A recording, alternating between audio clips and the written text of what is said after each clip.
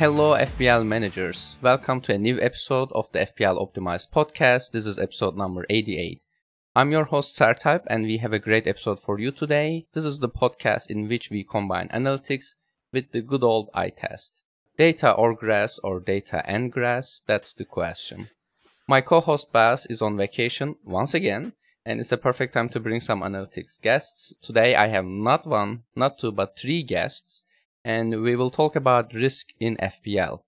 It will be a different format than what we usually do. We will cover some key concepts and I will ask questions to the experts in the room.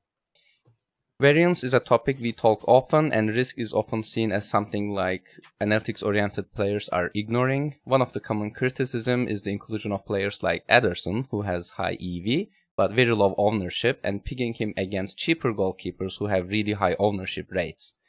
This indeed exposes our teams to big swings, but let's leave that discussion for later. To start, I will ask my guests to introduce themselves. Let's start with James, also known as FF_Trout on Twitter, who was a guest before, but let's hear again for people tuning in for the first time. James? Hi guys, yeah, pleasure to be here again. I'm very excited to talk about risk in FPL. Who am I? I am, Trout. There's not much else to say. I've never had any top 10k finishes or anything like that. I've got no interesting qualifications or anything like that. I just really like FPL and I like modeling FPL. So that's me. Yeah. What an undersell. Yeah, I actually warned you not to be modest, but okay. And James's current rank is 1018. He's just outside of 1k. But thank you. And next, Jonny, also known as FPL_Spaceman. Jonny is a regular guest in our pod, but again, could you introduce yourself? Hi, I'm Jonny, or JC, FPL Spaceman on Twitter. You might remember me from such diagrams as the Venn diagram that depicts all the fixtures. And I was the massive data champion on FPL Review last season. I'm in the top 1k. I'm the highest ranked of the four of us, so must be playing better than everyone else. I'll go for the overly boastful rather than the modest. No, again, just very similar to James. Really interested in FPL. Love going into analytical findings within it. And excited to talk about our topics today. Okay, thank you. And last but not least, Sigurd Eskeland, also known as FPL President. Yes, hello, happy to be here.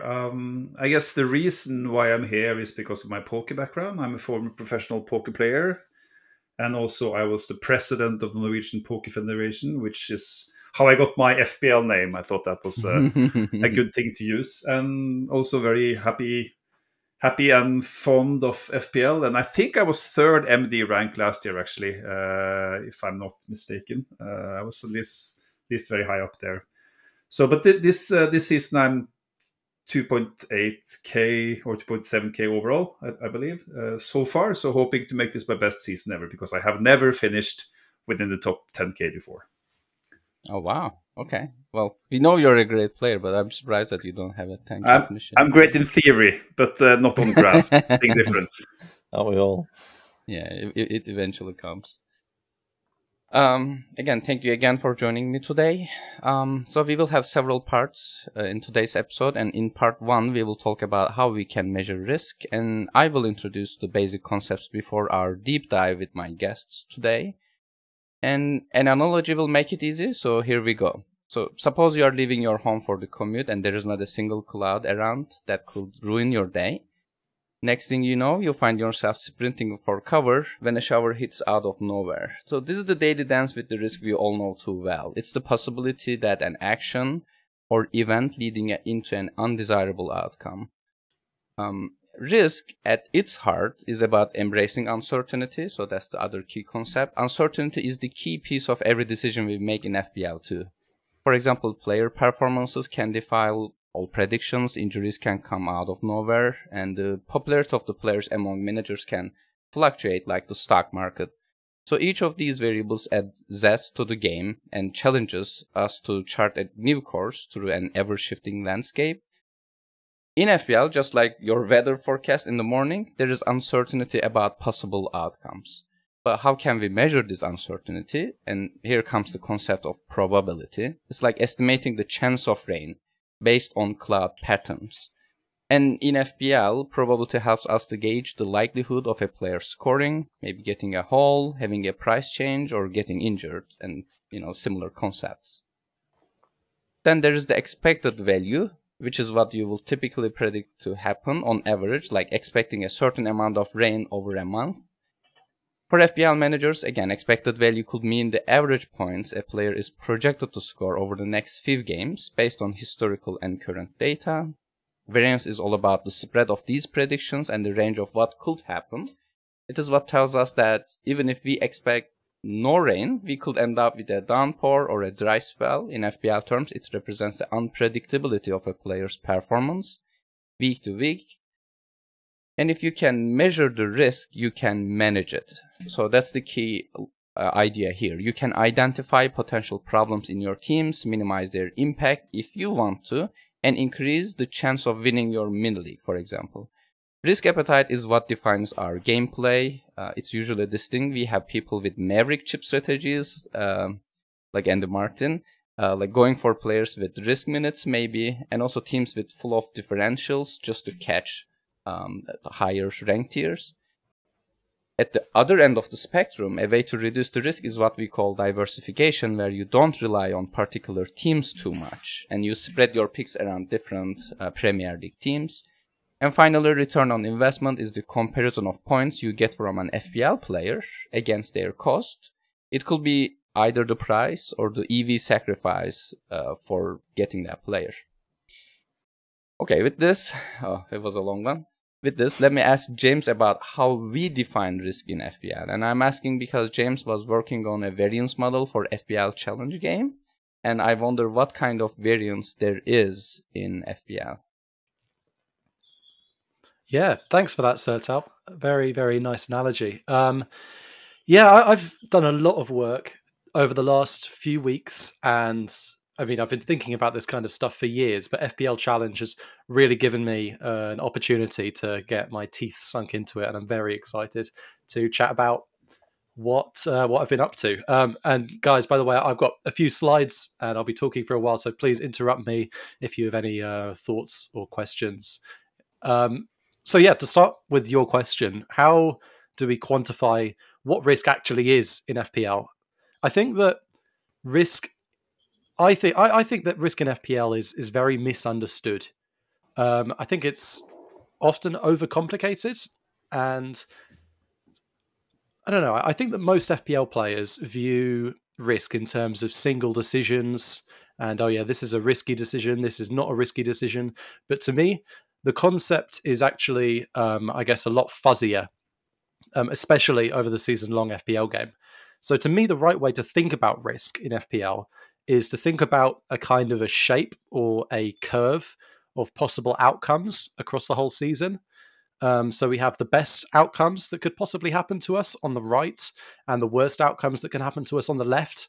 And when we're actually engaging with risk, what we're doing is we're manipulating the width of this curve. A more risky strategy widens the set of outcomes in the long term, and a less risky strategy narrows a set of outcomes in the long term. So, what actually is the width, I suppose, is the next question. And there's a couple of ways to go about measuring it. We can talk about absolute width, absolute risk, which is the I guess the deviation that you expect in the amount of points that your team scores. Or we can go on thinking about relative risk, which is the deviation that you can expect in your rank. And to me, relative risk is much more interesting. So on the video, you have a kind of a formula here. And if you're listening with your headphones, then lucky you. Oh yeah, I think that will take most of the episode runtime. So let's not bother. But no, it's a kind of a horrifically complicated thing. But essentially, this is a formula for relative variance. And the way to think about relative variance and the risk of your whole team is, in a way, you own every single asset in the game, but ones that you don't own, you own with a negative weight. And that negative weight is proportional to how many people around you own them. So in some sense, if everybody else in the game owns a player and you don't own them, then you own them negatively. And that's, I guess, in my opinion, the best way to think about risk, to think about how we calculate and quantify risk in FPL. So how then do we actually integrate this into our FPL process is the next question. And we can do this in the same way that we that we put EV in our process. We can actually take this expression and put it in an FPL solver. And then in the solver, we have an EV expression and a variance expression. And you can weight these in different ways, depending on how safe or how risky you want to play the game. And yeah, then we come on to specifically my modeling in FPL Challenge. So in FPL Challenge, every possible solution has a kind of a known measurable EV and variance, right? So there's a certain amount of points that you expect the team to score. And based on that formula from before, we can guess how much variance is contained within a team. And we can plot the EV and variance of every feasible setup possible on a pair of axes, which is what this plot is. This plot is actually the outline of that feasible region shape. So this plot is absolutely full of every possible team. And I suppose the ones that we're interested in are towards the top right-hand side of this plot, where teams will have higher EV and higher standard deviation. So this is not necessarily true for the season-long game, because you might also be interested in the top left-hand side of this shape in there. But in FPL Challenge, I think almost everybody wants to play it in a very risky way. So then the next question is, how do we actually, how do we actually calculate the value that we have, right? How do we value a certain amount of risk weight along with a certain amount of variance? And well, FPL Challenge has a pretty concrete value function that you can use, which is that basically you want to win the game. And using the variance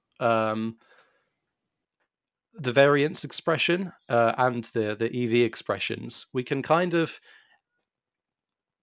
guess I don't know, distributions for how our team's going to do.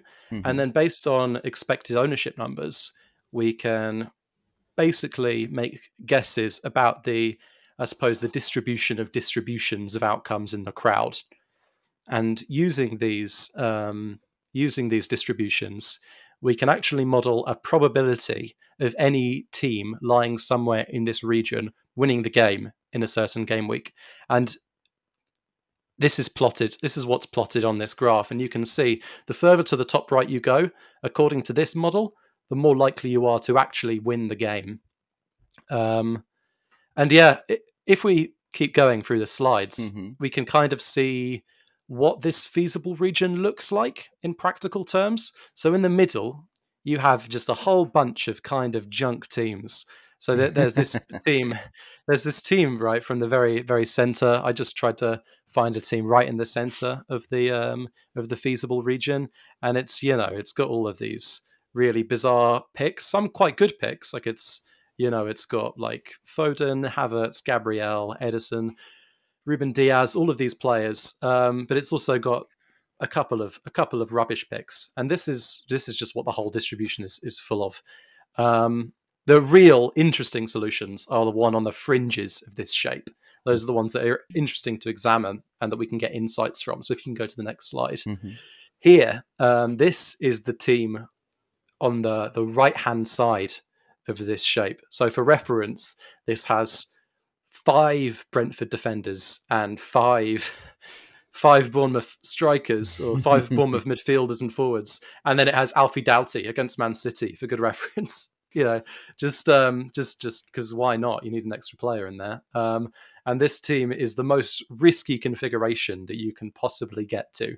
It has Reguilon captain, and so this team, you actually have a decent chance of winning the game if you not obviously you're never going to have that high a chance of winning FPL challenge with any team, but this team is probably a bit better than any team that you would get to if you weren't factoring in the risk of a team at all, which is perhaps an interesting insight.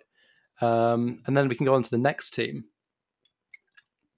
This team here is the very worst team that you can get to if your aim is to win FPL challenge. So we've got actually some good assets in here, and this is surprising. We've got Haaland, we've got Foden, and we've got Son.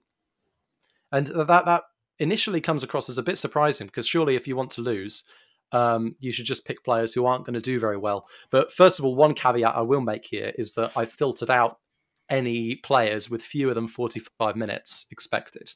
So these are all going to be players who are going to get some points. But the reason why these players crop up is because if these players do well, then everyone's going to do well.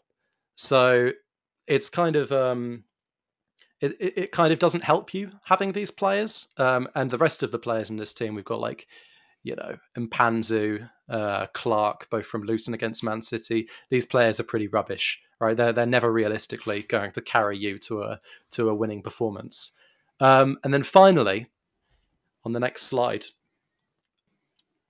this is the 11 that this week my model says has the best chance of winning at the moment. So what we're seeing here is 5 times City defense, so a kind of a 4-4-2 with 4 City defenders and Ederson in goal.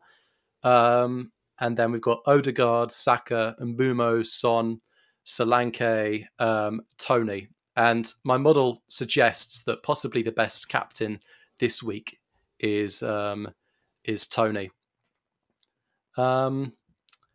And yeah, on to the next slide, we've got the team that I might actually be going with for this week, because obviously my model, it's still, I mean, there's some good stuff with it, right? But it's actually still in a fairly primitive stage with relation to the game itself, because we've got all of these strategies like putting a vice captain on a player who plays early and filling up your bench with players who play early. And the way that I'm resolving these kind of things at the moment is kind of a semi-automatic process where I'm running the same model but with different constraints to put certain players on benches and then letting the model pick the rest of the teams. So this team has Tony captain, or Tony vice captain rather, because he plays first. On the bench, we've got double Man City defense, or triple Man City defense rather, and Son. And then we've got quadruple Liverpool defense in the team. And the other spots are Luis Diaz, Odegaard, Saka, Mbumo, Solanke, and Muniz. So it's kind of an interesting insight that actually the teams that I think are likeliest to let you win the game aren't just teams full of players that nobody owns. There's a bit of a balance to be struck, right, between owning assets that are probably going to return good points and owning assets that very few people own. The other thing to mention is that as part of this solver, correlation between assets is also modeled. So this is why we have all of these quadruple defenses. It's generally owning assets with correlated outcomes increases your exposure to risk, as Sertalp said already.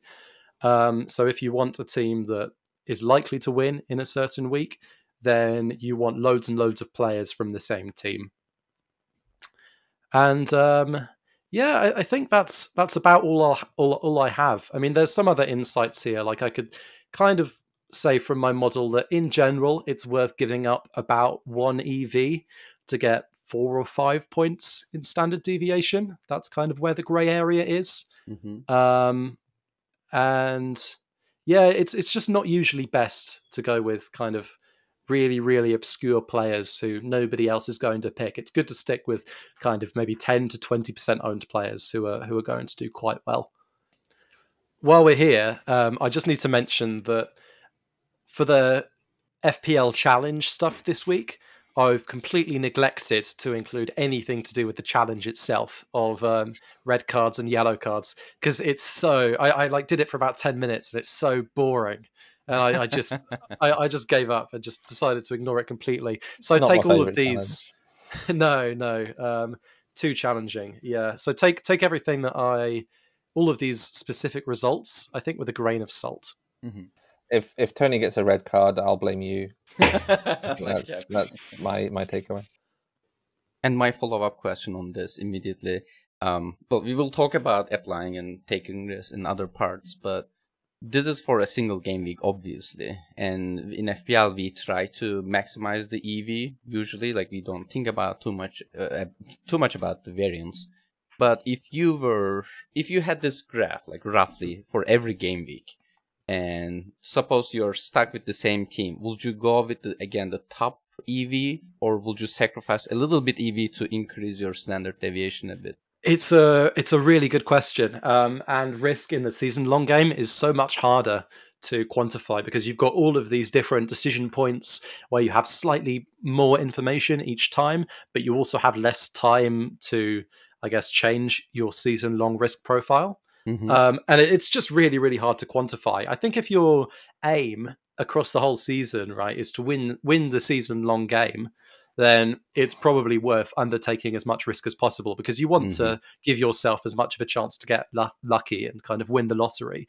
But if your aim is to finish in the top 10k or the top 1k, then I don't think we have a great answer for that at the moment. And that's, I don't know, it's something that I definitely want to try thinking about in the future.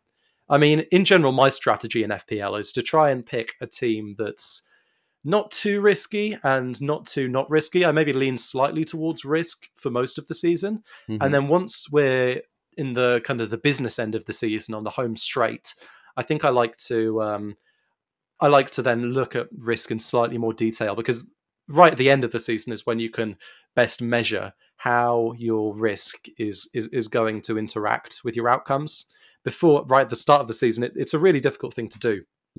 Yeah, certainly.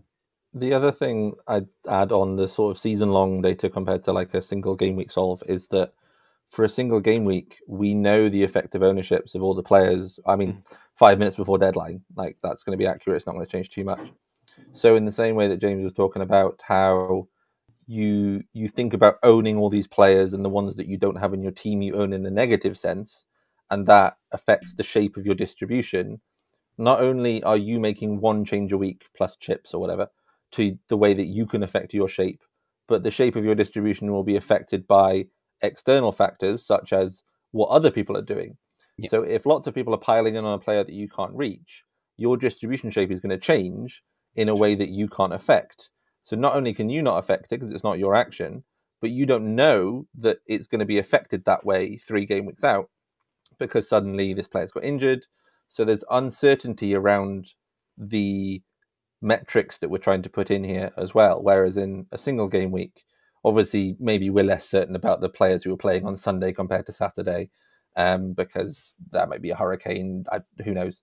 We don't have as much information. But generally over a weekend, we can be pretty sure we know we have as much available data as possible. Whereas over the season, things change and we're trying to factor that in, and we have to try and measure that uncertainty about what might happen and how things might change, which is where we do the things with like perturbating the EV for adding noise. But also, I think you can try and estimate what we think the effective ownership might be in a few game weeks' time. But, who do we think people are going to captain? It's a little easier to guess who do we think people might own because we can see the transfers this week and the effective ownership this week. But we don't know who's going to be captained in double game week 37 now. Yeah, because it depends on change. The performance. So that's going to affect our risk profile quite a lot. Sure. I think the way I think about this shape, circle, whatever we want to call it, Blob. the blob, yes. And do correct me if I'm wrong here. Is that essentially if we think about our risk profile, our sort of distribution of outcomes, we want to maximize the right hand side of we want to be the chance of getting lots of points. We want to increase that to increase our chance of winning. So moving the whole distribution to the right a bit is increasing the expected value overall. So that's the y-axis. And the x-axis is stretching or widening the distribution. So in order to maximize your edge on the far right of chance of getting lots more points, which would be enough to win, we need a combination of stretching that distribution, widening it, and shifting it all to the right, which is why just shifting it to the right but having a really shallow tail is not enough to win, even though it's enough to do quite well, and your tail on the other end is lower. So that's where this idea of trying to get those correlations as well, that will widen the distribution, because clean sheets all come in together. So defenders and goalkeepers have a really high correlation. So if you have 4 defensive assets with 50% clean sheet rate, if they're all from the same team, you get 4 or none. So half of the time you're getting 4 clean sheets. If you have 4 separate teams, all with a 50% clean sheet rate, the chance of you getting all of them is 0.5 to the power 4. So it's, you're more likely to get 2 or 1 or 3 because you've got that narrowed distribution, but you're not maximizing your chances of getting 4. If you don't get 4, you're probably going to lose. So you might as well go for 4 or bust. So that's why a lot of the teams that have done quite well, I think, have been loading on defense. Yeah, particularly. Yeah, on that note, I should also mention that, if the field is pretty bad, like suppose everyone is playing FPL really bad, then maximizing EV might be enough to win it. But if everyone is doing pretty well, then you might want to take even more risk, because if we know how many points the number 1 will get, then you can maybe estimate how much variance you need to have, I think. But yeah, we will talk about decision making later, but I want to ask President Sigurd about how risk is measured in poker and if he sees any similarities and differences to FPL. I mean, there's a couple of different ways to look at it. One very obvious and important way to look at risk in poker is what we call bankroll management, right? So in poker, our money is a tool, and we need our bankroll to be able to play tournaments or cash game or whatever we play. And if you play too high, buy in tournaments or too high buy in cash games, no matter how good you are, you're on the risk of going broke. And when you go broke, then you can't play anymore. So that's a very obvious way to look at risk, and what's called bankroll management. So many great players have quit poker because of not being able to handle that part of the game. And there's also other ways of looking at risk in poker, especially at tournaments, which is more relevant to FPL, I think, because when you look at the tournament, I hope most people are familiar with the concept, but basically you buy into a tournament, you get a certain amount of chips, and then the winner has all the chips at the end, and you get knocked out at some point if you run out of chips. So anyway, to win a tournament, especially like a big field tournament, you have to get lucky. It's the same. It's very similar to FPL in the sense that it's a combination of skill and luck. And you have to play well, but you also have to get lucky. And in order to win like a big field tournament, you have to get really lucky. And that's where I think there's a big similarity to what you just spoke about taking higher risks, because there are ways to increase your variance in tournaments and to play less optimally if your goal is only to win. But in the long run, it's not the correct play, and it's not the way to maximize your winnings over lifetime. But it is a way to maximize your chance of winning that particular tournament, if that makes sense.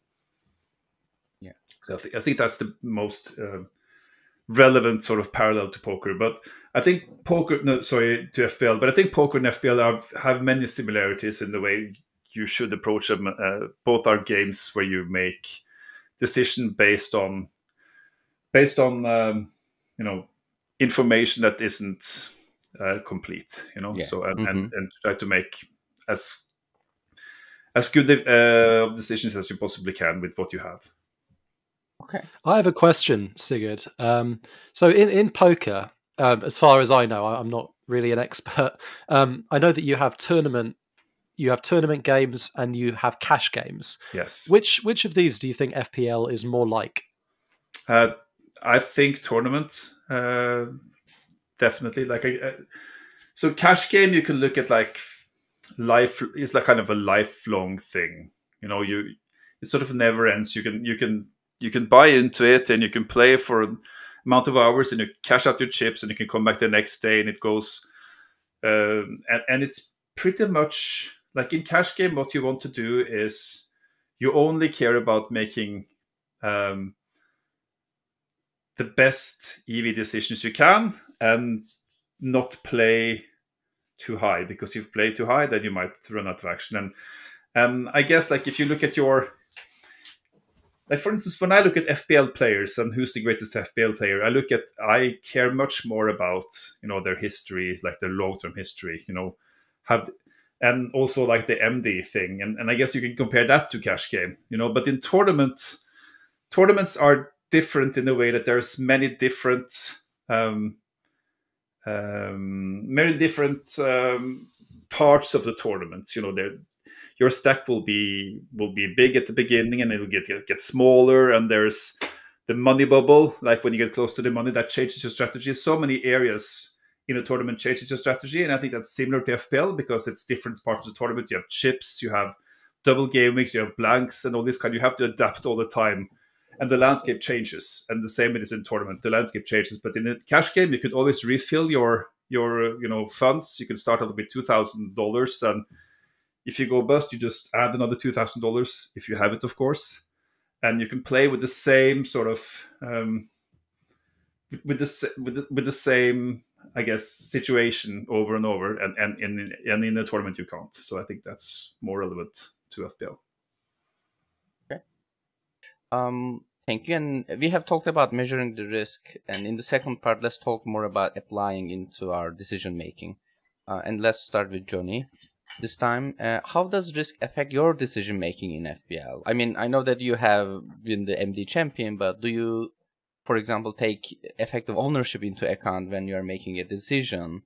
If you feel like the ownership rate will be really high for a player where the EV is almost equal? And should we take ownership into account when making decisions? I think this is something I've certainly played with a lot more this year, having had that season last year that I think I possibly might not be able to beat in terms of overall quality of play, with some fortune in there as well, of course, with things falling my way with doubles and injuries and whatever. But I guess I feel like I'm willing to engage more in that risk and maybe even not quite pay for the risk, but like I might as well go for that really high finish because I've now had quite a high one already. Whereas last season, I think it was much more of I'd say risk agnostic is what some people try to call it as, in terms of it's just pure EV maximization and robust strategies for making sure that you can still grab that when certain things happen and actually not being too greedy here and there. And the thing that affected me most with effective ownership last year was more to do with captaincy. And actually, people would often discuss between two quite close captains in the markets and the projection models, and if they were really close. But we thought that the slightly lower projected one was the one that was going to be more captained. Mm-hmm. So I remember, for example, Bruno Fernandes and Marcus Rashford in a double game week were both pretty close, but the models were very slightly favouring Bruno. And I went for Bruno Fernandes because I was happy to take, I think this is the term free risk that people might have heard of before, is that actually for a slight EV gain, or even if I think that they're completely level, no EV gain or no EV loss, I can get some relative risk for free. So I captain a slightly less owned player than the one that's been captained by most people, and I'm not paying any expected value in order to do that. So if you want the risk, it's there, it's free, you can take it. That doesn't mean you should or it's good. That's not always what's true. I think we sort of fetishize free risk in some ways, and actually that's kind of a thing that we egg each other on with. And plenty of analytical people captained Rashford, and that was as good a decision depending on what you wanted. But I think that's captaincy was the freest risk I could think of, in terms of it has no effect on what you do in the following game week. Your team hasn't changed. You've not sold a player. It's not going to affect you down the line. If you get it wrong, you move on. It's as if you picked the other player. You're just down on points. So captaincy was the place where effective ownership had the most impact for me, because I guess captaincy is sort of like this single game week optimization we're talking about, in that you're making a decision for 1 week that's then done. Whereas making a transfer or a chip plan is something that has these ripple on effects. So that's where it gets a little bit more complicated. And that's where I think this season I've tried a little bit to kind of see which route might lead me to a slightly lower effective ownership set of players. But again, that's hard to estimate, because things happen and suddenly people jump on the player that you owned, or people jump off him, or there's a player that's easy to get to for everyone else and actually suddenly he should be in your team, or his EV changes. So I think dead ending into game week 35 for my wildcard, I saw two very similar lines, one of which went without Salah in game week 31, 32, whenever he played Sheffield United at home. And I thought, actually, that's a short enough time frame that I'm willing to bet a bit of uncertainty on the EV and going without Salah and going for Darwin. Because if it goes wrong, I wildcard in a few game weeks anyway. So I'm not making that risk right at the start. So this is where we talk about the changing landscape, and actually right at the end of the season. And if I wildcard in 35, then there's only 4 game weeks worth of horizon for me to maybe... there's a few lines that are potentially going without Haaland on that wildcard. You could even get quite close in EV with, if you believe in João Pedro's minutes, which maybe we don't, maybe we do. But we'll see how it looks in 2 weeks. I'm just sort of exploring. But for example, that's not as scary for some people as it was wildcarding in game week 8 without Haaland, because that's so early in the season. There's so much ripple effect going on. You don't know exactly how you're going to get him back. You don't know when you're going to need him back. Turned out he got injured and we didn't need him back as soon as we needed. Some people fell foul of that and swapped at the wrong time. Which is why actually at that point in time, I made the decision to swap Haaland to Salah with my free transfers and have the wildcard in pocket. So I kind of reduced I'll almost try and reduce my absolute risk, my inherent risk. So you want a robust line. You can take risk in risky strategies in terms of, let's say you pick João Pedro on wildcard 35 and you don't know whether his minutes are going to go up or down. If that goes wrong, you've got to sell him and you miss out on a transfer somewhere else. So actually that's risky in the individual sense. Whereas relative risk is the one that you can kind of try and go for. You can go for quite safe picks that are low owned and have quite a robust line that is going against the effective ownership. So actually that's safe in the picks that you've taken, but not in the relative thing. But the thing with that is that player prices go up and down based on who's bringing them in and out. So actually, even then, especially if you do it right at the start of the season, if you have some really solid guys and everyone's like, he's not scored in a while, even though he's a good pick playing 90 minutes on penalties, we've got to sell him, he's not in form, and everyone hops off him, you can lose team value, and that has an effect later on. So I think it has been something I've been playing with rather than I feel I've got a real grasp of, but I felt freer to play with it this season because, well, for one, I ended up quite high up after game week, sort of 25, 26-ish. And I thought, actually, there's a non-zero chance that I could win from here. I think probably from where I am now, it's probably too far to dream that big. But I thought, actually, why not go for that? That's sort of what we want. And that's what we talk about in other tournaments when you're close up, or that money bubble that Sigurd was talking about was actually, I'm top 1K with 10 game weeks to go. And I've got free hit wildcard bench boost left.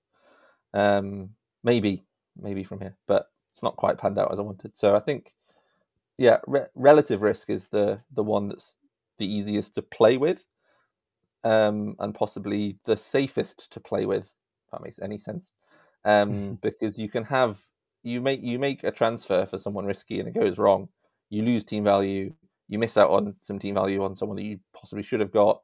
You've used the transfer on someone that you've then got transfer out, and actually 3 game weeks down the line, you've lost a lot of expected value. So I think that's kind of how we can try and use that framework to think about it. But I think when we saw some of the advancements in the analytics space and some of the tools that we're using coming out and feeling like EV maximization is maybe a problem that's not solved, but we're getting quite close to having some pretty high-end stuff, is actually there's this whole other aspect to the game of, like you said, your chance of winning in a really poor field by playing high EV is actually might be sufficient. But as more players get better, we're going to have to start to look for that risk edge rather than a pure expected value edge. And I think that's a really exciting time to sort of be in this space. Yeah, I definitely agree.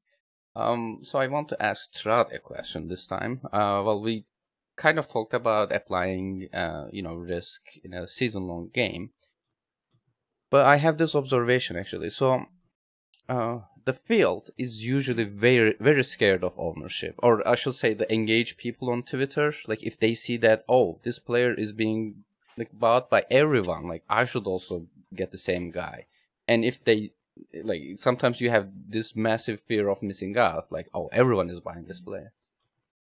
An analytics player, on the other hand, so there are two camps. The first camp is just like, oh, I'm gonna maximize EV, that's all I'm gonna do, I won't care about ownership.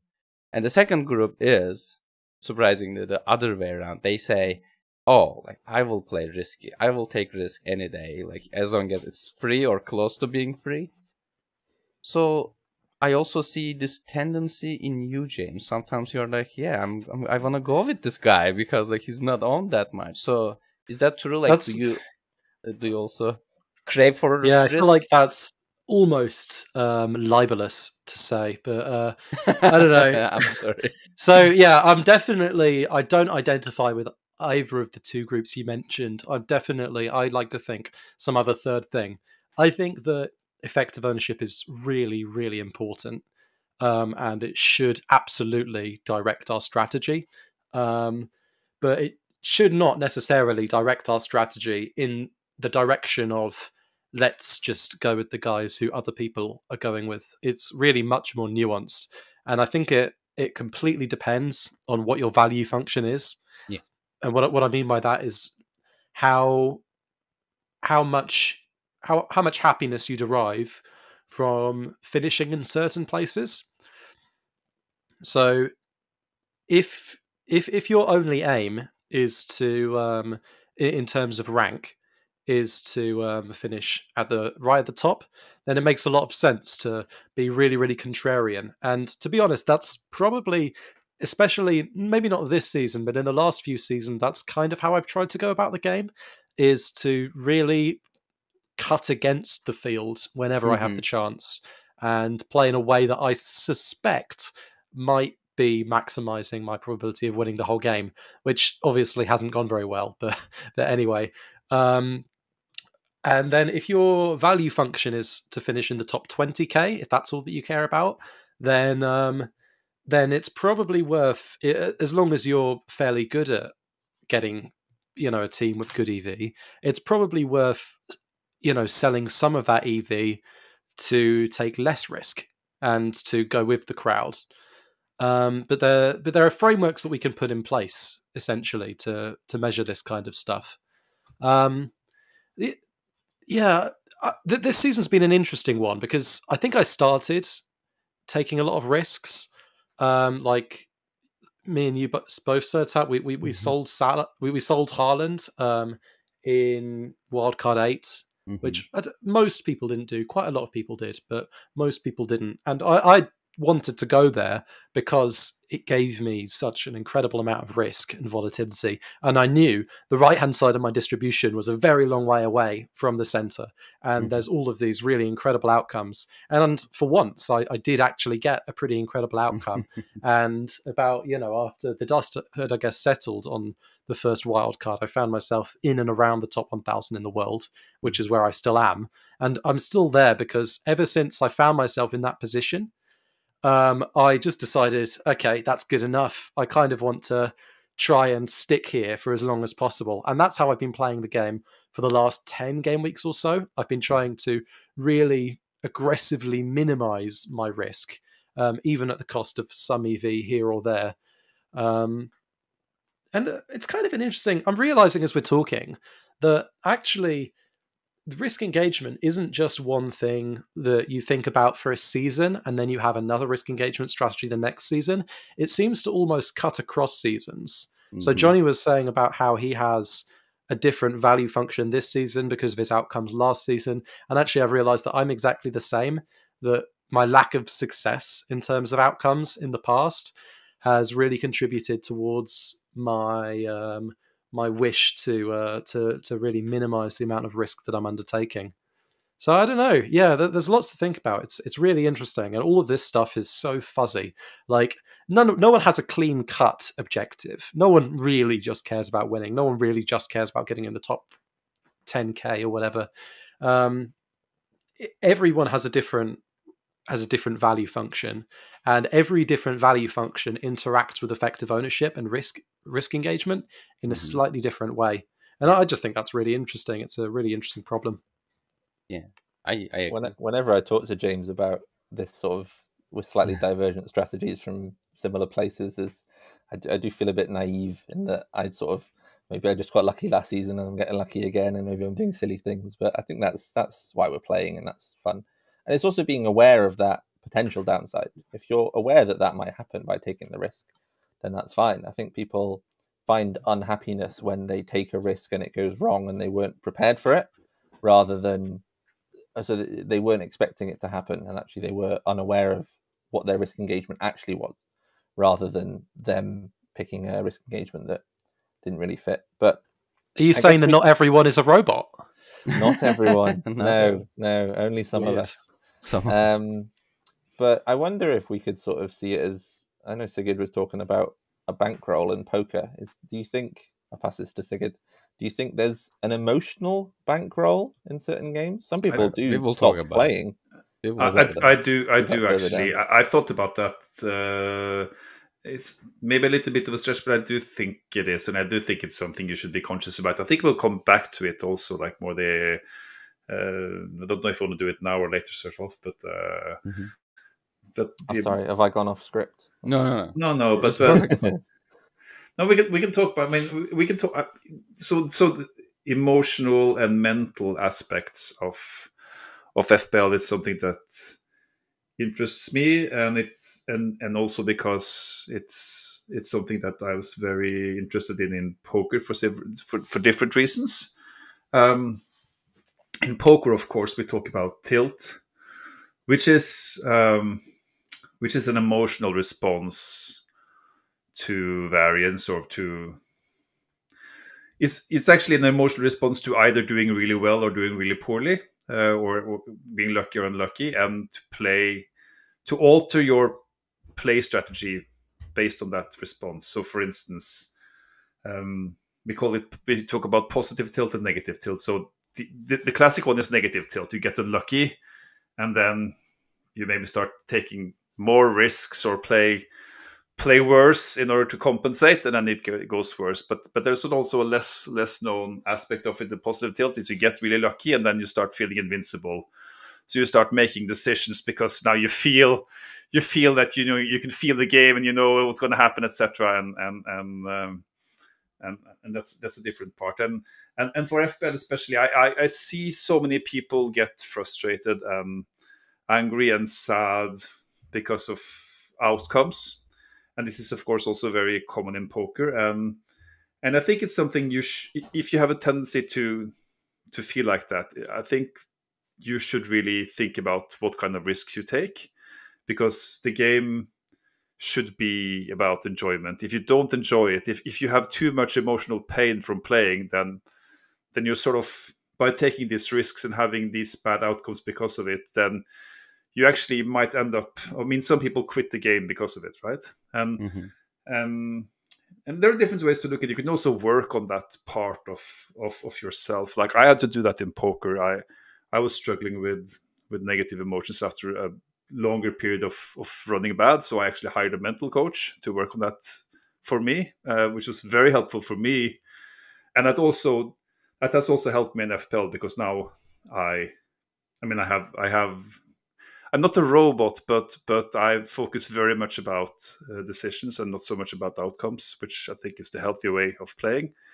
And as long as I'm happy, really happy and content with my decision, I sort of mostly let that go no matter what happens, which I think, but it's easier said than done, I think. But I do think it's a quite big aspect of this kind of games that has so much variance in them. Yeah, and great discussion so far, by the way. So we were, we kind of like started talking about the side effect of risk. That was the third part, and taking risk. Thanks for mentioning the psychological elements of risk taking. Do you have a question, James? Yeah, I just think it's really, really interesting, the idea of. I wonder when we'll when we'll see our first professional mental coach for FPL. Like that's got to be a gap. Maybe Jonny, that's a potential career path for you. I thought you were just saying I had positive tilt with your arrow pointer. Exactly. Well, I think that's the perfect. I'll coach a team of naive, invincible idiots, and one of us will win. And you'll all get top 1K finishes. Perfect. I mean, there are really excellent mindset coaches that work across different kinds of sports, like poker and golf, and that you can use, of course. But of course, it costs money. So in poker, it's really important. That part is extremely important, of course, and because poker is a game of money and it's worth putting some funds into that aspect. But in FPL, I mean, you'd have to have reasonably well financial status to put big part of yours, or I mean, put $1,000 or something into that, right? Which is what it might cost you to really work on something like that. So yeah, I think we do mock, but also it is an important element of this game. It's just that this game is, for most, it is just a silly sort of hobby, and it's our expression of enjoying football and sort of decision making, and actually, it's got a lot of these tendencies that we have in something like poker or sports gambling or any other thing like that. Or I think sports psychologists work with a lot of professional athletes, and actually that's a very different space. So it is something we should be aware of, and we shouldn't sort of degrade it too much. But yes, it is an amusing thought to kind of bring into this silly game we play, that you have a professional coach. But I mean, we're not.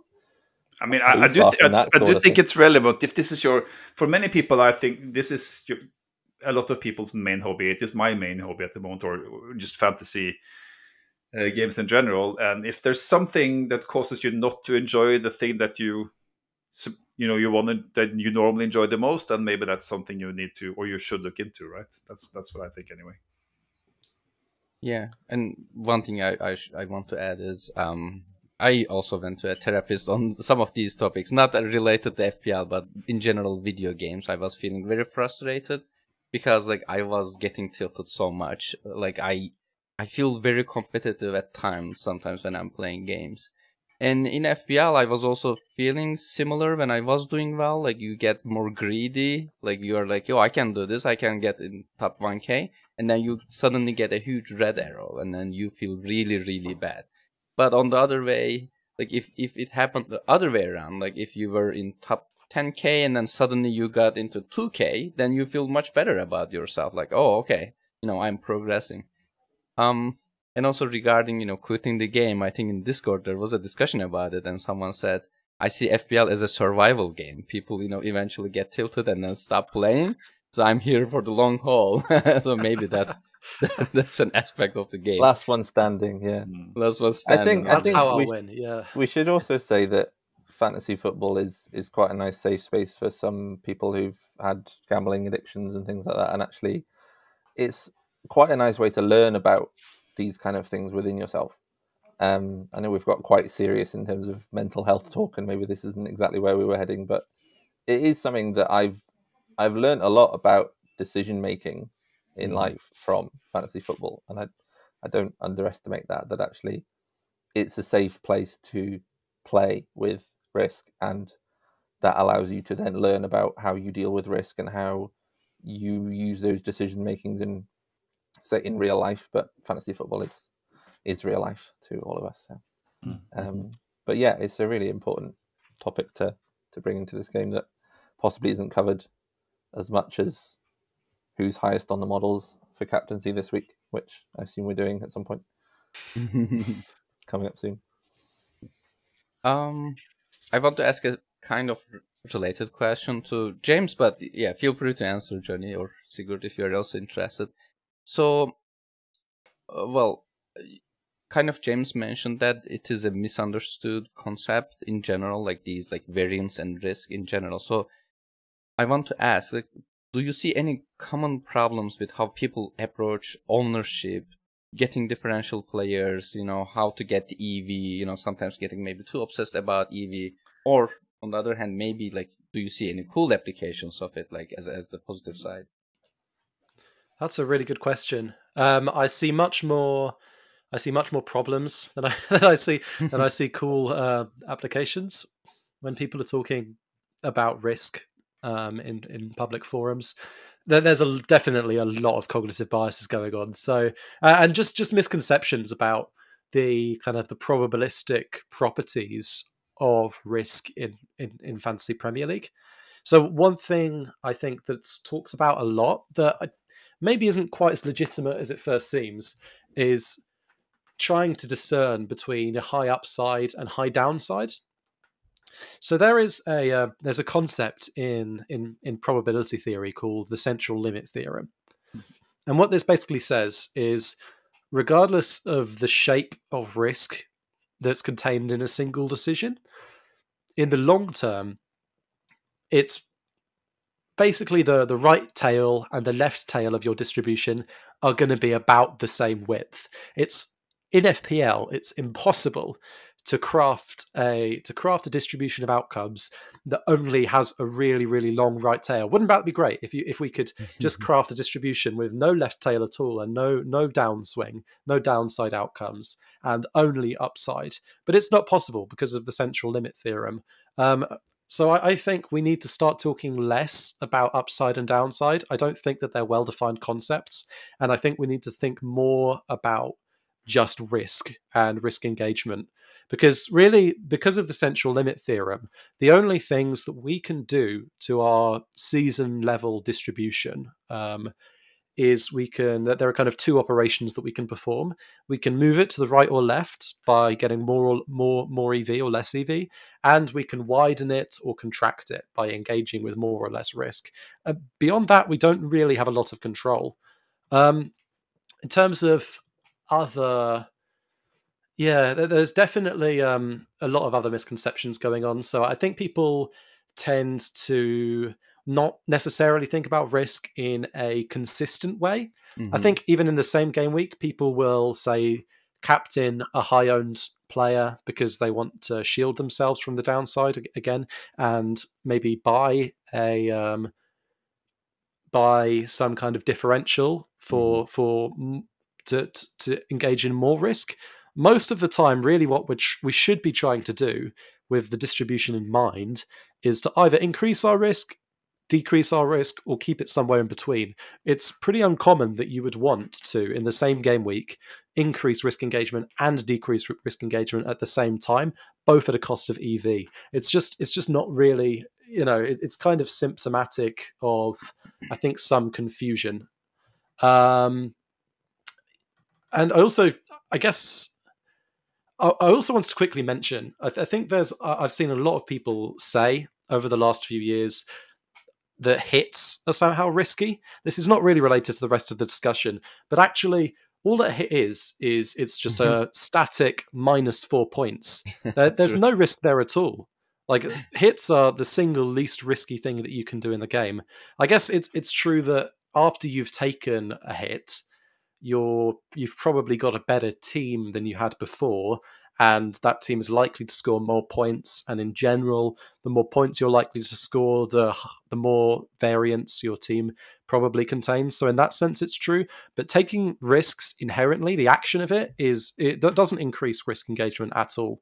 So I don't know. It's just an interesting pitfall that I think some people fall into, thinking about hits the wrong way. Yeah, zero variance in hits. Maybe it could have been fun if it was like a random process. You either get -4, -8, or -12. That's a great loot idea. box. Yeah.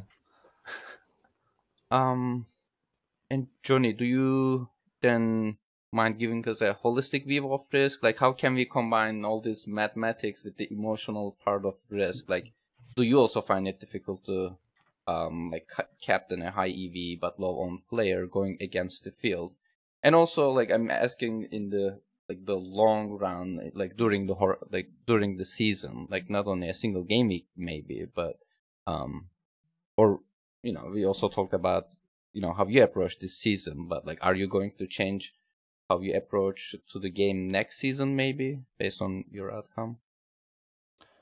I think the best advice I can give on implementing these sort of ideas is mostly to do with awareness of what you're doing, and I think just learning about what the effects are of the move that you make. So if you're comparing a couple of moves, then being aware of the effective ownership of each one and how that might affect you, both in terms of actual outcomes, but also in terms of emotions. So some people might, if you're a Liverpool fan and you want to support Salah, and Salah and Haaland are both equally owned, and that's your deciding factor, as long as you are aware that that was the bias that allowed you to pick Salah over Haaland for no EV cost or 0.5 EV cost or whatever, then you can be happy with that decision because you know what you were doing. Yeah. Whereas if you say, I'm picking Salah because I think he's going to score more points, and the reason that you thought he was going to score more points is because you're a Liverpool fan, so you rate him more highly, and actually that's going completely against what the models are saying or the markets are saying or this, that, and the other, then there's a lack of awareness in what you've actually done there. But you're more than entitled to captain someone that is low EV and low EO if you know that's what you're doing. Some people will play super risky and just want to do silly things, and as long as they know that's what they're doing, then so be it. So I guess it's looking at each line. I think that the best framework I would say or suggest is to look at each line from an EV point of view first, and actually then add in the layer of effective ownership when you're trying to differentiate between these 2 or 3 lines, rather than, well, I guess at some point we're going to be starting to put it into solvers and things like that and actually having it baked in. But in terms of the tools we have at the moment, then looking at the top EV lines, comparing them, and then going, okay, which of these most fits my risk profile, both in terms of absolute risk I'm willing to take, in terms of gambling on minutes of a certain player. Maybe one of my friends went quite early on Darwin Nunez earlier in the season because he was quite confident in his minutes before other people were more confident. But he said, I'm a Liverpool fan. I think I know a little bit more on this, and I'm willing to bet my knowledge that his minutes will be there. So that was a risk he took, and he might have been wrong on that, but he said, I know the risk I'm taking here. And it paid off in minutes. It didn't pay off in points, but that's Darwin Nunez for you. So I think then things you can do if you're trying to look for more risk for either free or low cost in terms of transfers is maybe looking at the top line, and then looking at the top line with a highly owned player band, perhaps. So the way that you might find that wildcard 35 line without Haaland is just see what EV the top line is throwing up, and then see what the top EV line without Haaland is. And actually, if it's really close, you can start to look into it a bit more and see whether it's robust enough. And actually, it looks like it depends on Joao Pedro's minutes. But if I'm happy enough in that, then maybe I will go for it. Maybe it depends on where I'm ranked. But that's how I can go, oh, I might want some more risk. Where might I get it? It's actually just going, how close do the lines without a highly owned player look? I think the things that I might look into next season are perhaps a sort of evolution of risk across the season. And actually, I think I slightly undervalued going with the field early in the season for team value purposes. And I think one of the things, but then I was also slightly aware of that. I wasn't making early transfers because I decided that I wanted to reduce my cognitive load through the week and just not worry about them early season. So for a small team value loss, I was happy to go, I'll pay that team value loss to not be thinking about FPL all week because I've got other stuff on, or not having to be checking the price changing sites. Whereas if you go, oh, I'm happy to do that, or I'm doing that anyway, then maybe looking for those possible risks of going early in the season. James highlighted a really nice framework earlier about how to evaluate price changes and team value.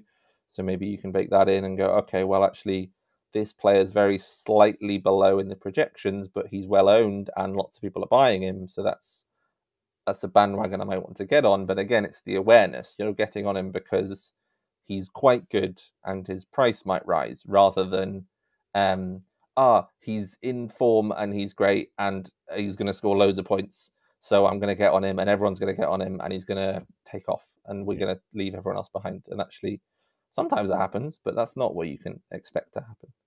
So I think we're still figuring things out. I think we're still sort of slightly finding our footing with this, which is why there's no there's no button for risk yet. Whereas we're not too far off a button for give me a top or good set of moves over the next few weeks. So I guess that's kind of where my thoughts are and where we're going to go. But I'm excited to hear other people's opinions on this and see where we go with it. Yeah, perfect. And thank you. And in the fourth and the final part of our discussion, let's talk about what kind of tools there are for managing the risk. I strongly believe that we already have very cool tools to optimize for average case, or what we call as expected value or projected points. I think the next big thing in FPL analytics will be optimizing with risk and variance involved. There are not too many tools available at the moment, but I think, and I can promise you that we are working on it and there will be more tools. FPL Challenge was a great motivation for it, and I'm hoping that we will have, better ways to measure it maybe sometime next season. Meanwhile, I think simulated scenarios in FPL Optimize is an interesting tool you can play around. It is only for a single game week though. But you can also do things like, getting the betting odds from Rob T FPL on Twitter, or, use a team strength model like Elevenify's model, and you can maybe simulate outcomes, use like goal shares to figure out, what's the chance of Haaland getting 3 goals or a hat-trick, or Foden getting a hat-trick again. And then banning or forcing players based on their ownership and getting different lines, and then investigating how much EV you are losing by going with a less owned player. It's also interesting. Maybe you are not losing much EV for an increase in risk, or maybe decreasing the risk. Well, as one of the most innovative people in FPL community, I want to ask you, James, again, what kind of tools will bring the cutting edge in FPL regarding variance and risk in future, you think? Yeah, it's a really good question, and it's definitely one of the things that I spend more of my time thinking about than anything else. So, I have I think a clear picture in my head of where I want to end up, which is in terms of tying in risk engagement with strategy in the season-long game. What I really want is a model, preferably a kind of a single optimization and problem, rather than some long convoluted process that involves building a frontier of teams and then picking one of them. What I really want is one model where you can feed in some kind of functional objective, say to maximize probability of top 10k, or you could feed in that function and it can spit out, I guess, a decision that you can make at your current moment to maximize this value function. And I think we're pretty close. We're not quite there in FPL Challenge.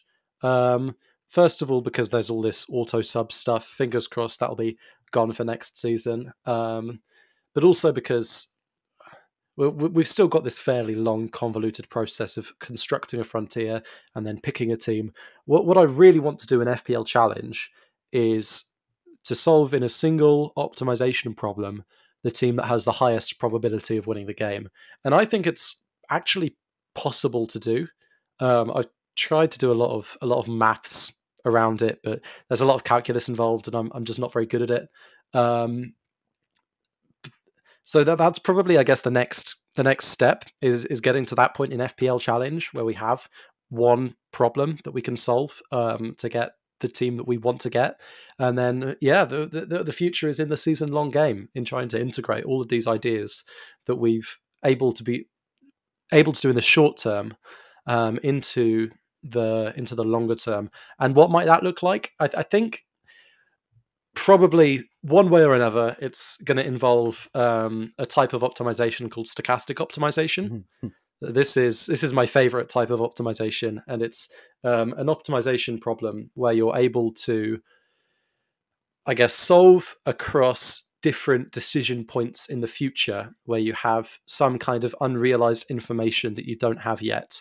And in terms of like fixtures and robustness, we've already been able to implement stochastic optimization for FPL. And maybe the next frontier is implementing stochastic optimization for risk. I think it's an idea with potential, but it's still, for us, it's still a long way off, probably a number of years. Who knows? Okay.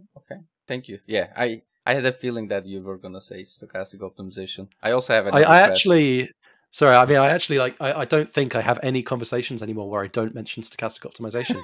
That's true. That's how Somehow you start it the always comes sentence. up.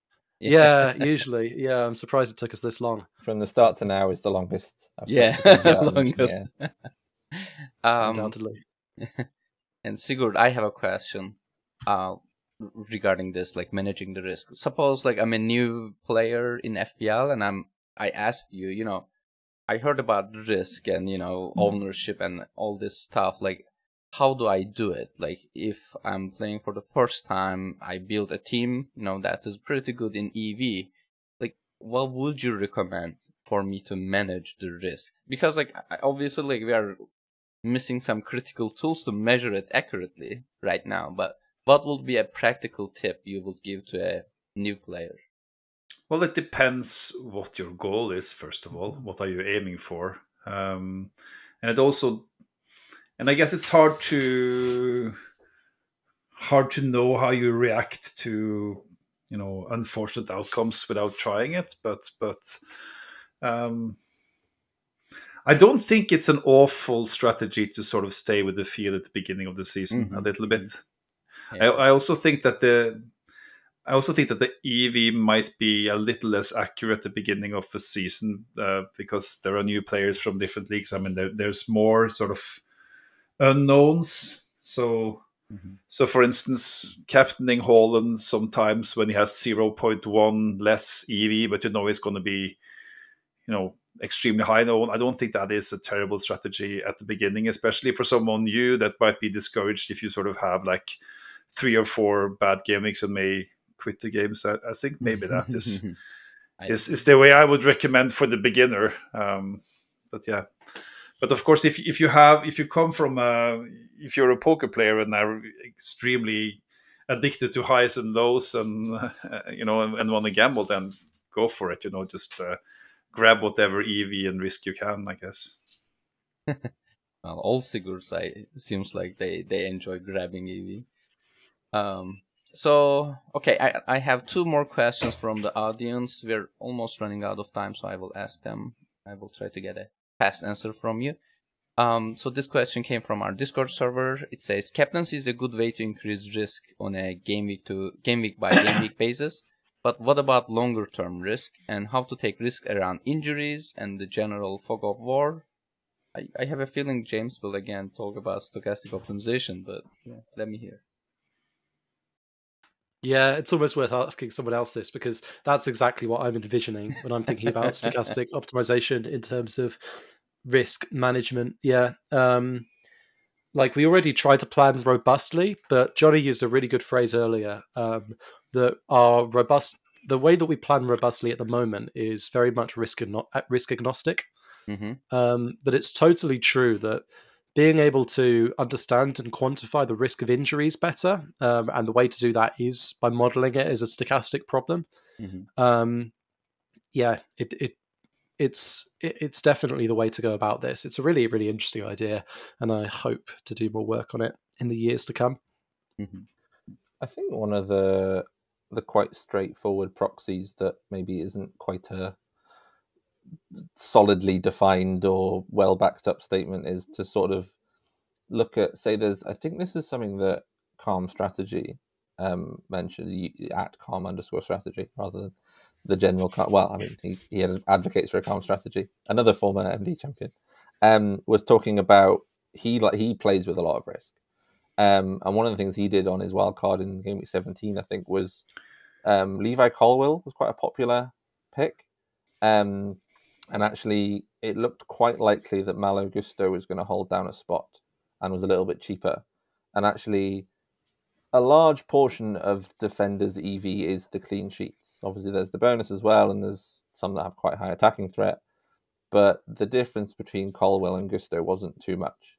So swapping out a player for the lesser owned version of the same player is sometimes I guess it's a simple and cheap way, which is why it's not super effective. But you can do quite quick things like that. Maybe everyone's on Maddison and you're happy to go for Richarlison, and actually, you know that their EV is going to be correlated because they're on the same team. But then there's different positional shifts. So I think as a really quick, it's not a very robust version of it, but that is a thing that you can try to do sometimes, is just go, is there an alternative who's going to be really similar and plays for the same team? Is often an easier way to do that, because the points are going to be correlated quite similarly. But if Gusto scores and Colwill just keeps the clean sheet, then you've got some bonus, and if Colwill scores, then that was your downside. But the answer is stochastic optimization, I'm afraid. Boils down to that. And second question says, when measuring risk, is EV part of the equation, or is it only ownership that matters? So is it true that like high EV players have more risk or not? Yeah, I guess this is an interesting question. On a surface level, the answer is definitely yes.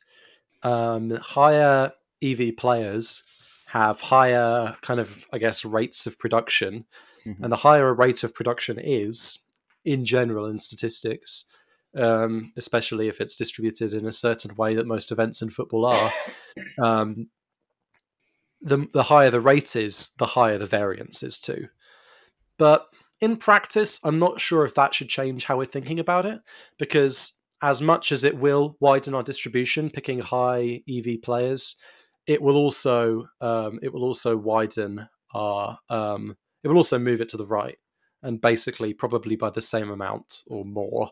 So I don't know. I would never go against a high EV player because their EV is so high that it might be a risk. I prefer to think about risk in relative terms rather than in these absolute terms. I have a follow-up question on this. For the FPL challenge, since you were kind of calculating the variance of players, is it higher on defense players, or is it higher for midfielders or forwards? That's a really good question.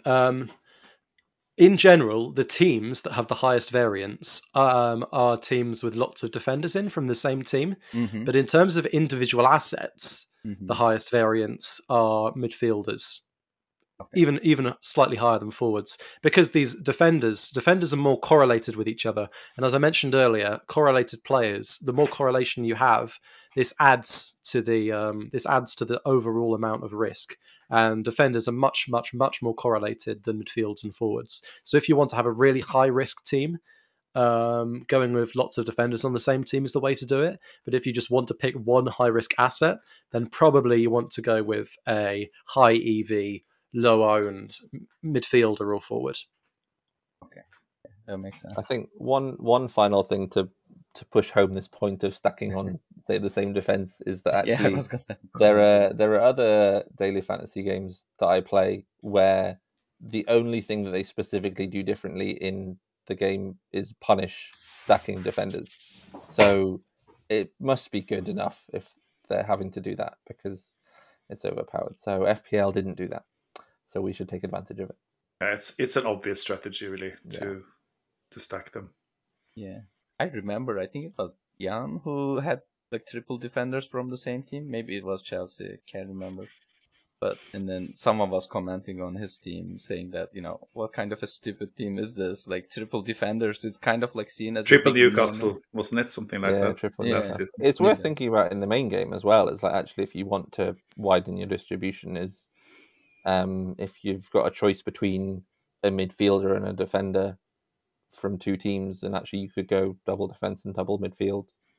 You're stacking on a defense. Double Arsenal defense has come in quite well for a lot of people, and actually, it's really the only defense worth having at the moment. It seems like. Yeah, so. Although I've got double Arsenal midfield like an idiot. And before I close the episode, is there anything you want to discuss or ask each other or comment?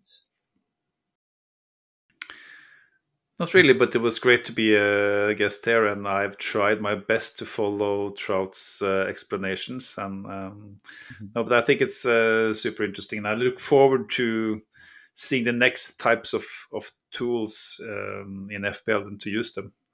So looking forward to that. And I just want to say that for me, like I'm the analytical part of FPL. One of the main reasons why I tried to get on that early was because I saw how solvers sort of changed and solved poker. Mm-hmm. And I saw how powerful it is in order, like, if you want to be a top player in poker now, you have to study using a solver in some way. So I just knew how powerful it was. So that motivated me to sort of learn these things for myself in FPL. And that's paid off, I think, for me anyway. Yeah. Especially this season, I will say, all the analytics players are doing pretty well. Most. Yeah. Yeah, it's been amazing this season. I just want to highlight how insane it is that I've like kind of gone through the top 100 players just kind of out of interest in the last few weeks, and I reckon maybe as much as 10% of them are using solvers, and that's just a mind-boggling fact. Like that, I mean, this is an unusual season. That's definitely not going to happen next year. Almost certainly not. Who knows if it's going to happen again? A season as good as this, but wow, I don't think you can deny that at least on some level it really works. And Jonny, anything you want to add, or? I was just wondering what you guys were thinking in terms of dialing risk up or down for the run into the end, or what you guys. I guess a couple of you are in positions that you've not really been able to finish in before, so dialing the risk down might be the way that you're going. But I don't know what Sigurd. I've already spoken about it a lot. What are you doing, Sigurd? I'm not really looking at risk that much, honestly. Well, the way I play is I run the solver and see what the different sort of top lines are, and then I try to use my own experience and sort of look at other sources of information and pick the one I like the most. That's usually how I like to go, and I focus a lot on trying to find the decision that I guess feel is a not word we should use, but feels good to me, and not from sort of a grass point of view, but just something I'm happy with and that has very high EV close to top, and then just go for it. I don't particularly seek risk or less risk at this point, I think.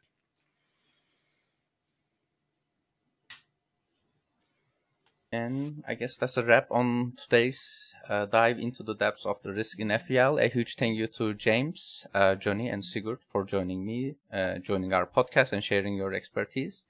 Today we have untangled the often nutty concept of probability, expected value, and variance risk, and seen how these statistical tools aren't just for analytics FC, but they are for every FPL manager out there. We have explored how risk plays out in the decisions we make each game week, and like from the players we select to the captains we trust, our guests have drawn parallels between the strategic gambles in poker and the calculated risks in FPL, and the everyday decisions we all face that require a balance between potential rewards and risks we are willing to take. I especially enjoyed James's description of like tails because of the central limit theorem. that's true that you cannot really have a large right tail without having a left tail.